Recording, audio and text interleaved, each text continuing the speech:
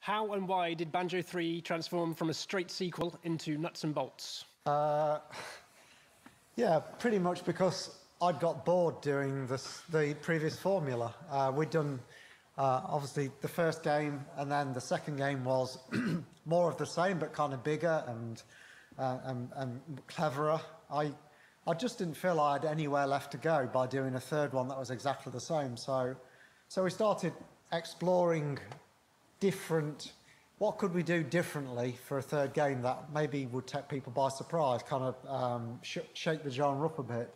And the first idea was to actually do a remake of Banjo 1, but then change the gameplay. So when you started the game, it made it look like it was exactly the same game with better graphics, but then the more you played, we'd actually change things that happened in the level. So in the first level with Mumbo's Mountain, the mountain was going to break open. There was going to be this massive termite that came out the top. So players that would have played it before, it was like it's the same game but it's different.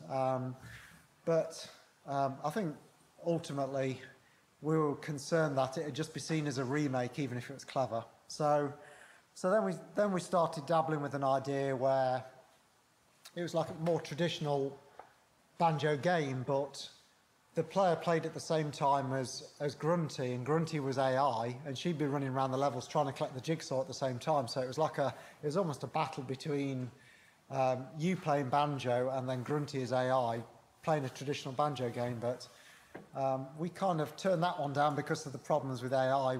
We didn't think we could make AI that good enough to warrant the game. So kind of third time lucky was kind of looking at all platform games, like when you get to do the puzzles and the fun bits, as I call them, they were really cool. But the bits in between were quite boring. There's like lots of walking around on levels.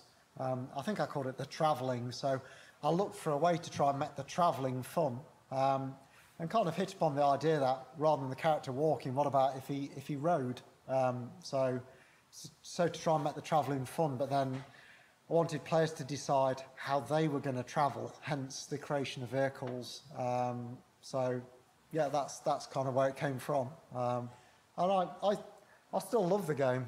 I know it didn't do that well, and I know there's a lot of Banjo purists out there that probably wasn't their kind of first choice, but I think it was a very ambitious project, and that the editor we wrote to put the vehicles together was probably one of the best pieces of software I've ever seen written at Rare. And I think the game's still fun, and I think when Rocket League came out a few years ago, I thought, that's actually Banjo nuts and bolts. We were kind of ahead of our time, but maybe didn't quite package it right. Right, well with that, thank you very much for